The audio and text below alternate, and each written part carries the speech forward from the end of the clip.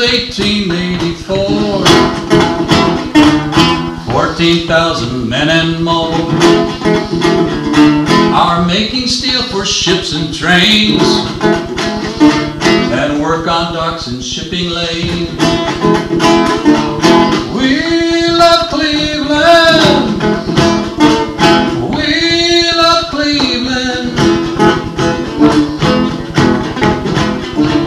Limestone, coke, and iron ore. Eat that furnace till the fire roars. We love Cleveland. We love Cleveland.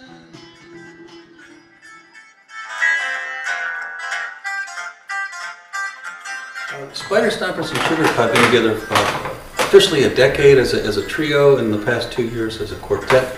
We have our roots going back 27, maybe 28 years. We started performing at the Barking Spyder on the first Thursday of the month. Back in that day we called the band the First String Band, and evolved, and eventually we renamed the band Spyder Stompers after the Barking Spyder Tavern, who's been our host for so long and allows us to play acoustic blues and ragtime pieces and the things that we like to do.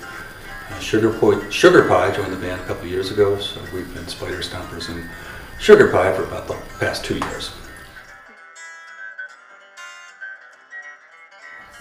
Well, I think it's a unique festival. It's just really interesting that you have people playing live music on porches in the Larchmere neighborhood. I think that's really a super cool idea, and so that excites me. And then I know the other performers that are part of the festival are, I just like a lot of them. I have been at the fest, working with other groups in the past, but Spyder Stompers and Sugar Pie have not performed there, so we look forward to it.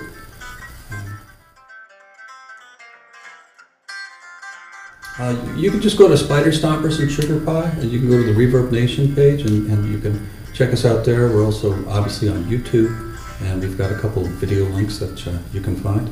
Spyder Stompers and Sugar Pie.